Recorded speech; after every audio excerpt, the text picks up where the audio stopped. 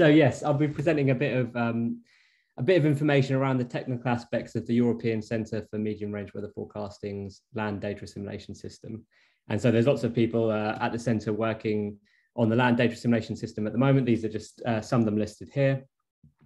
Just as a bit of an overview of what we're going to cover in the talk, I'll give a kind of broad overview of what the land data assimilation looks like at ECMWF and how that fits into the kind of full coupled operational system used for forecasting. I'll discuss a bit about we have these two different flavors, one that's operational used for the forecasting and one that's offline used for reanalyses and sort of seasonal forecast initializations. So I'll cover a bit of the technical aspects behind that. Then I'll go into the kind of future perspectives that we're looking at ECMWF. So at the moment, we're running a simplified extended Kalman filter, which is sort of a single trajectory type of data assimilation method, whereas we're going to be moving more towards kind of an ensemble-based technique in the future. And then if there's time, I'll briefly cover some other technical developments where we've been looking at parallelizing this offline system for reanalysis that we have as we kind of ever move towards higher resolutions for this reanalyses. And then a little bit about some machine learning work, which is obviously everyone likes a bit of machine learning at the moment. So yeah, we'll talk a bit about that as well if we have time. So how does the land data assimilation system fit into this big coupled land data assimilation system kind of setup that we have at the center? So what we have here is if we look on the right-hand side here, you can see this is the full system, the full sort of forecasting system at the European Centre. And so we have these coupled trajectories and we have an atmospheric 4D VAR with an outer loop and an inner loop cycling.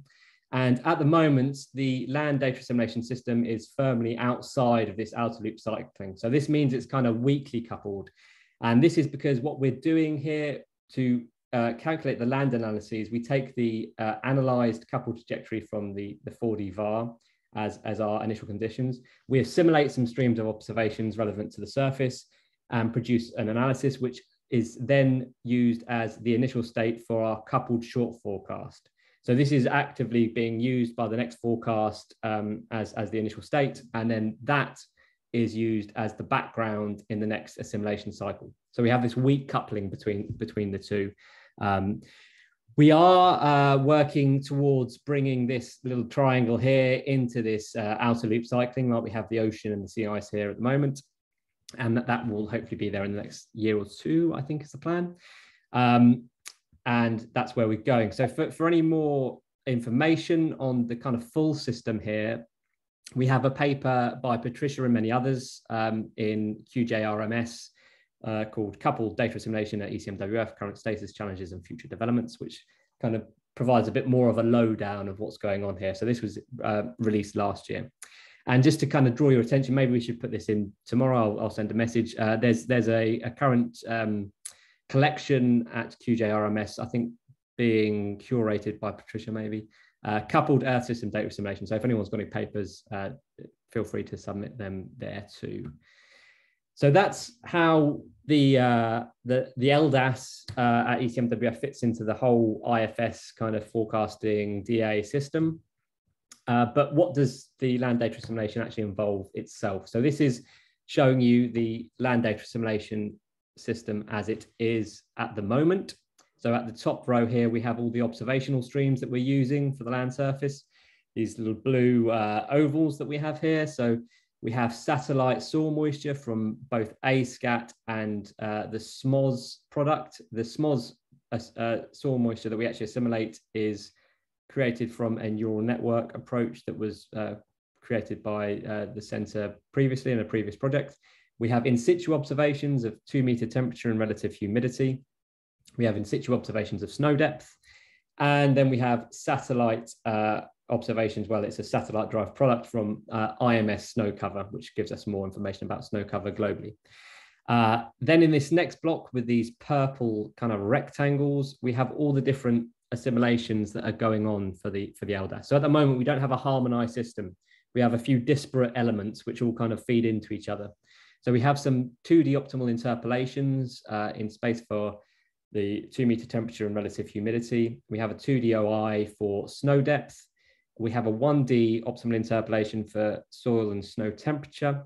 And then we have this simplified extended Kalman filter to analyze the top 3 layers of soil moisture.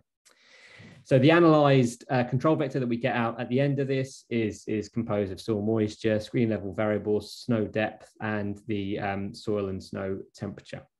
So that's this is the broad setup of the system. This is broadly the same for both this operational and offline systems that we have. So here we're showing you a little representation of what the difference between these two things is. Basically, the operational system is used in this feedback to the forecasting, whereas the offline system's used in the production of reanalysis data and for seasonal forecast initialization. So here in the offline system, we don't have any feedback with the atmosphere. We're just producing a kind of analysis at the land surface. So there's a few other differences as well. The operational system is all coded in Fortran, and it's parallelized per grid cell using sort of MPI type parallelization. So there's no horizontal communication between grid cells in the Fortran implementation.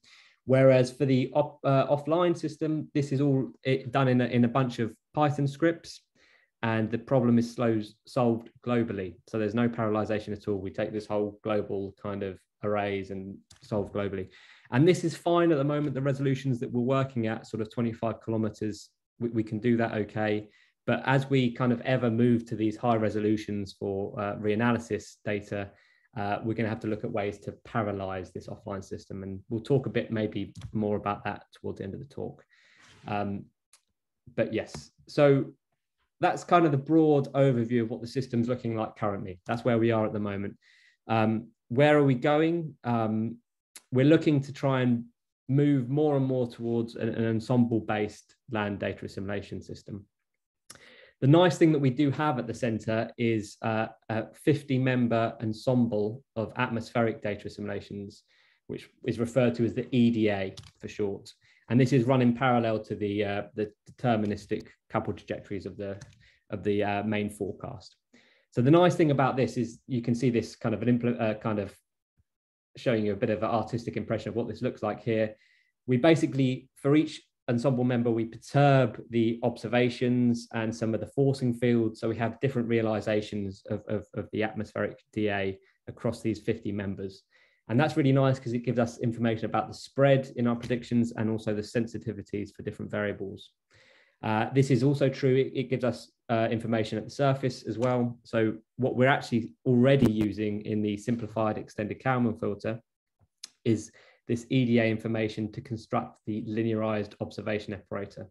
So what we were traditionally doing before was having to run perturbed forecasts for every member of the control vector, and then use a method of finite differences to construct this linearized H.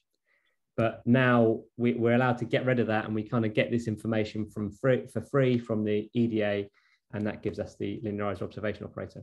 But there's also a lot more opportunities to use more of this ensemble information within the LDAS, and I'll show you a bit of that now.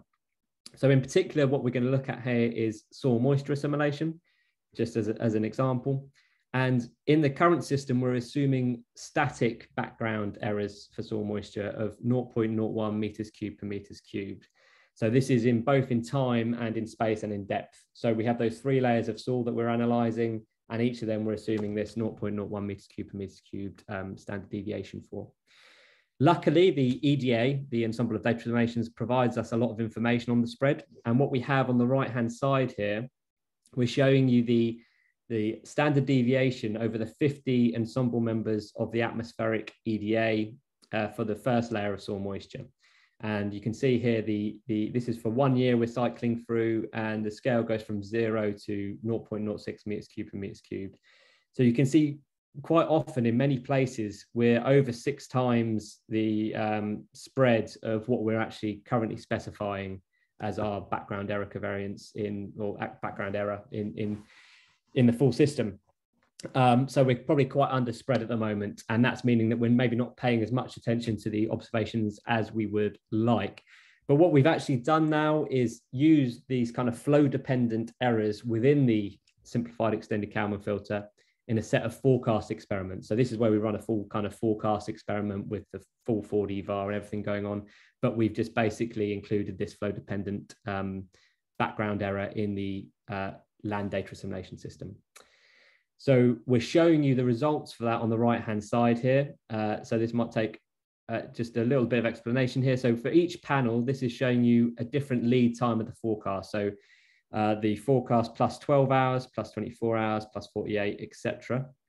And then each panel, we have latitude on the x-axis and we have pressure on the y-axis.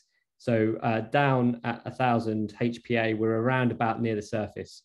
And if we've got very blue colors, we're improving the skill of the forecast by up to 4%. If we've got very red colors, we're degrading the skill of the forecast. And I should say this is all for the root mean squared error in temperature in particular. And what's nice here, we can see that for the surface, we're seeing these really nice improvements in the skill of temperature just by using this flow dependent background error. So we're really improving temperature kind of up to fairly long lead times in the future just from making this one change, which is very nice to see and kind of is encouraging if we're going to move towards using more and more ensemble information and improving the kind of spreads and the representations of error within the system. This was probably too big a change to put in the operational system yet, so we've kind of had to do some approximations to this, and basically all we've done is just inflated the errors. We've just done a fudge factor and just pumped them up a bit. So whereas our previous background error covariance matrix looked like this for a single point, these are the 3 layers of soil moisture, we now look like this. So we've basically inflated the errors by 2 for standard deviation, but then this is the variance, so it's squared. And this is going into cycle 49R1 in sort of 2024, merged with a lot of other nice changes from the couple assimilation team. So just to kind of summarize there, where we're looking towards here, the main things that we're targeting with the ECMWF LDAS is the removal of this 1D and 2D OI and combining that within a single harmonized data assimilation scheme. So the sort of SEKF in the first instance, but maybe moving more towards an ensemble technique in the future. We're actively exploring more ways to exploit all this ensemble information we have from this atmospheric ensemble of data assimilations, of ensemble of 4D VARs in the atmosphere. We're also looking at, because although the EDA is great, for some of the land surface variables, it's quite underspread. So we're looking at ways that we can include land surface parameter perturbations within that ensemble. So we're doing things like perturbing the LAI for each ensemble member. And in initial experiments, that's shown quite nice results to increase the spread for the variables that we need. So that's good. 2 minutes left. Oh, thanks a lot. Cheers. So we're then bringing in the LDAS into this outer loop cycling of the 4D VAR to make it more strongly coupled than it currently is. And then we've got this increased focus on new observational streams for both water and carbon cycle. So we're looking at things like vegetation optical depth and solar-induced fluorescence as well. So I've got a few other slides, but I think maybe I'll leave it there. I'll just very briefly mention what we're looking at here. So this was the speed up of the Python scripts. We've used this DASC package where we found very nice improvements of sort of 5 times or more speed ups by chunking and parallelizing the problem. I'd really recommend people, if they need to speed up some Python or some big arrays operations, this is really nice. And there's lots of nice examples from the Pangeo project, which really are very helpful for doing this. You also get a very nice dashboard, which allows you to see what's going on and kind of optimize your code even more. And then the machine learning, I'll very just briefly say that there's been really nice kind of initial results. So this is work being led by Sebastian, who I think maybe is on the call too. And this is kind of replacing a very expensive radiative transfer models. You maybe don't want to have to run those all the time. So can we replace those with a more statistical kind of machine learning approach? And the initial results seem to suggest that we can get a fairly good way towards doing something reasonable anyway. But yeah, so that's I think all from me. So thank you very much.